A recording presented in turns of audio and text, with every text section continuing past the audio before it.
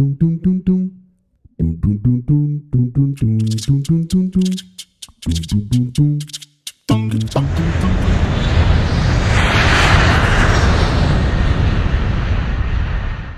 guys, I'm out here today with the Volvo EC35C, and today's video is going to be about basic excavator controls.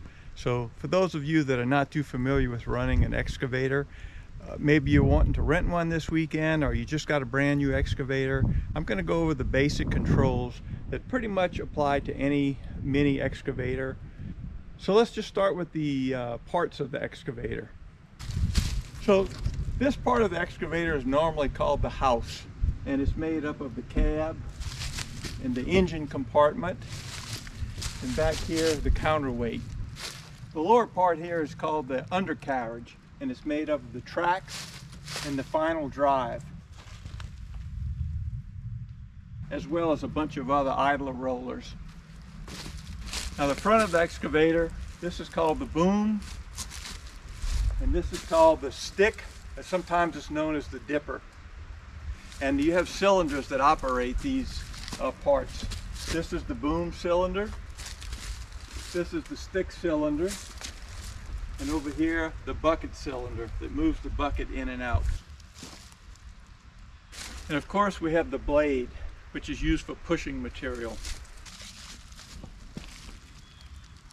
Let's go ahead and take a look at the inside of the cab.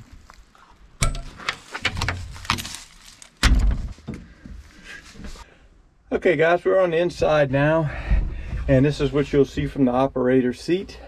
First of all, you have this, this left control has a safety switch on it, so nothing in the excavator will operate until you push this down and lock it in place. Now all of the controls are hot, of course, when the engine is running. So first of all, at my feet, you see two pedals and two levers. Now these are connected, so when I move the right pedal forward, the lever goes forward. So this operates the tracks. As long as the blade is in front of you, when you push the pedals forward and the sticks move forward, the excavator will move forward. When you pull the levers back, or if you tilt the pedals back, the excavator will move in reverse. It gets confusing because if the excavator is spun around where you're facing away from the blade, everything is just the opposite.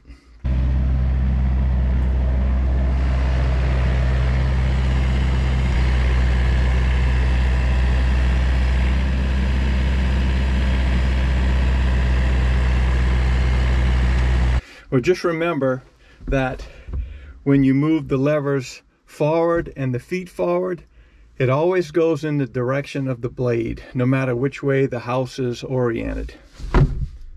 Now, in order to turn left, what you want to do is activate the right track in the forward direction. And what's going to happen is the right track is going to move faster than the left track, so it's going to cause you to move to the left.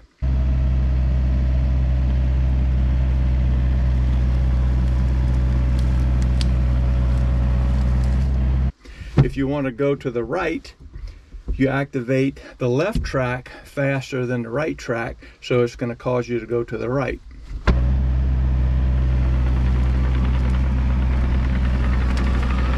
Now, it's never a good idea to operate just one pedal when you're turning. You should operate both of them, but maybe operate one a little bit more than the other. So if I want to turn right, I'm going to get this right track just barely turning, but I'm going to go full force on the left track, and that's going to cause me to turn to the right without tearing up the ground too much. If you don't operate the right track and fully operate the left track, it's going to tend to tear up the ground a bit. You also have some gauges here, fuel gauge, temperature gauge, and hour meter. Okay, now over here is the throttle control right here. So this is low, this is high throttle. The rabbit switch here is to control how fast you track. You can track slow or fast. This is lights. This is an automatic throttle. control so that when you're not using the excavator for more than a few seconds, it idles down automatically. Windshield wipers, heat and air, and fan. This controls the temperature of the heater. So that's the basic controls. Let's go ahead and put them into action and see what happens. In order to start the excavator, this lever has to be in the up position. It will not start if this lever is down and locked.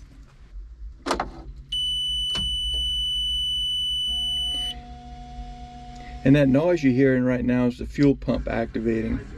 So now that the fuel pump is charged up, we got a little fuel. Let's go ahead and turn the key and start it.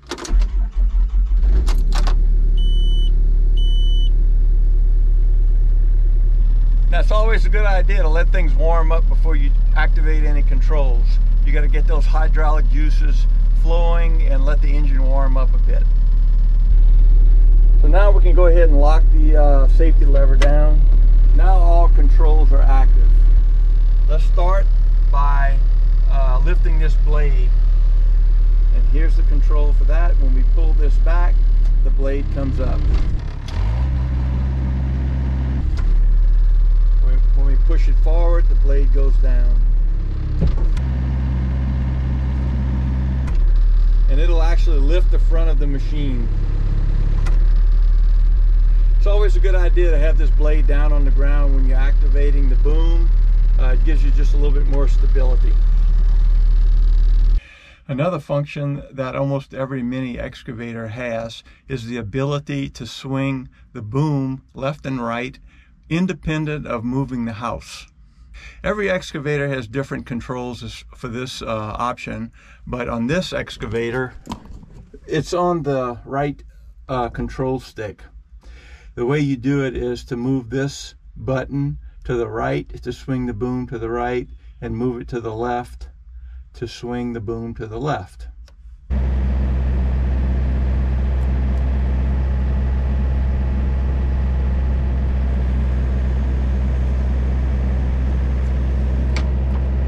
You have to select this function by pressing this button. So this button here toggles this switch between boom swing and thumb closure and opening. So if you want to swing the boom, you press the button. You can operate left and right. If you want to operate the thumb, you press the button again, and then this operates the thumb. On this particular excavator, the operation of the thumb is right here on the right joystick, but on other excavators, it may be on the other stick.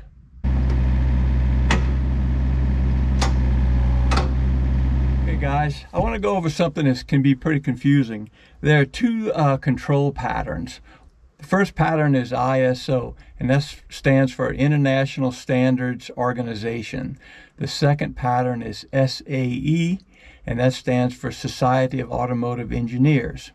Those patterns are pretty similar. The only difference between those two patterns is which hand controls the stick and which hand controls the boom. They're opposite on both of those patterns. Everything else is the same. How you curl the bucket, uncurl the bucket, and how you swing from right to left is always the same, no matter what pattern you're in. But we'll go over all of that. First of all, I think we should go over what's common to both. Your right hand always controls the bucket curling in and curling out. So when you move the stick to the left, the bucket curls. When you move this right hand to the right, the bucket uncurls or dumps your material. The left hand always controls the swing. So when you push the left hand to the right, the whole excavator house swings to the right. And when you push this left hand to the left, the whole upper carriage swings to the left. That's what's common in both patterns. Now let's talk about what's different. Let's talk about SAE first. SAE is also known as Pattern A or CAT controls. You'll hear all of those different terms for this pattern. In the SAE, the left hand controls the swing, left and right, but it also controls the stick going in and out. The right hand controls the bucket crowd and dump and the boom up and down. In the ISO pattern, also known as John Deere pattern, the left hand controls the swing, left and right, but it also controls the boom going up and down. The right hand always controls the bucket, just like in the other pattern, but it also controls the stick going in and out. I know that's confusing, but what you should do is just pick one pattern and learn it.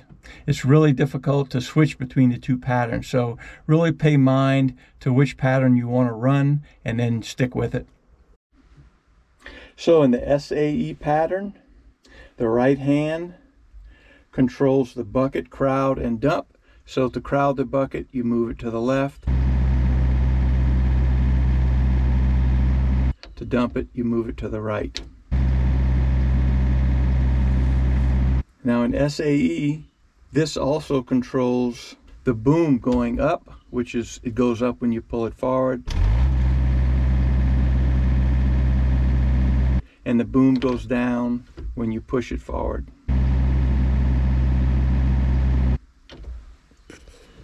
Now sticking with the SAE, let's talk about the left hand. This swings it left and right.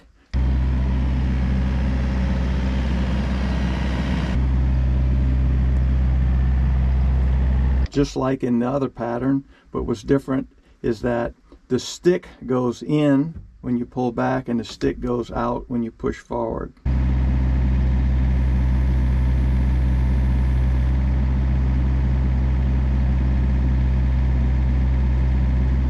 Now let's take a look at the ISO pattern. In ISO, the right hand still controls the bucket. That means curling the bucket and uncurling the bucket.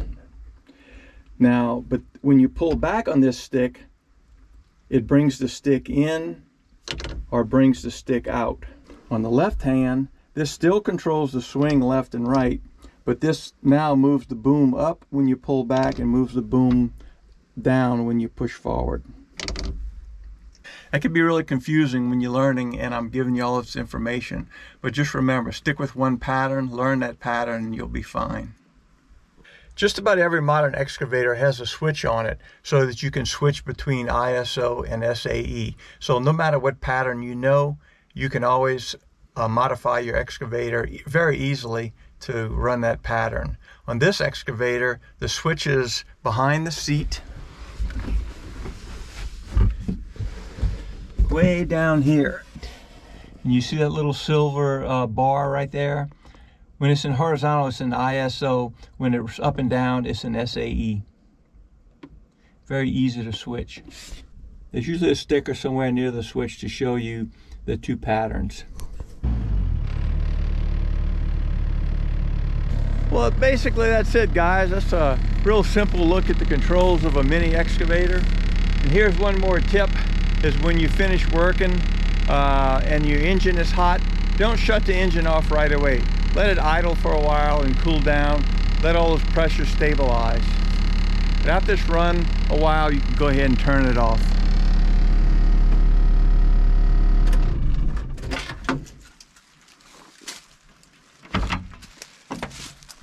All right, guys, I hope that helps in getting you oriented on the excavator.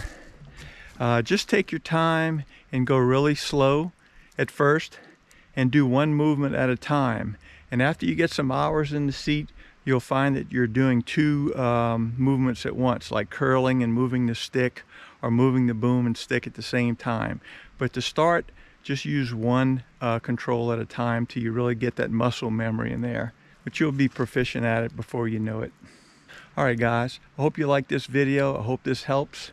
If you like the video, please give me a thumbs up and leave a comment down below. I love hearing from you guys. All right, I'll see y'all on the next video.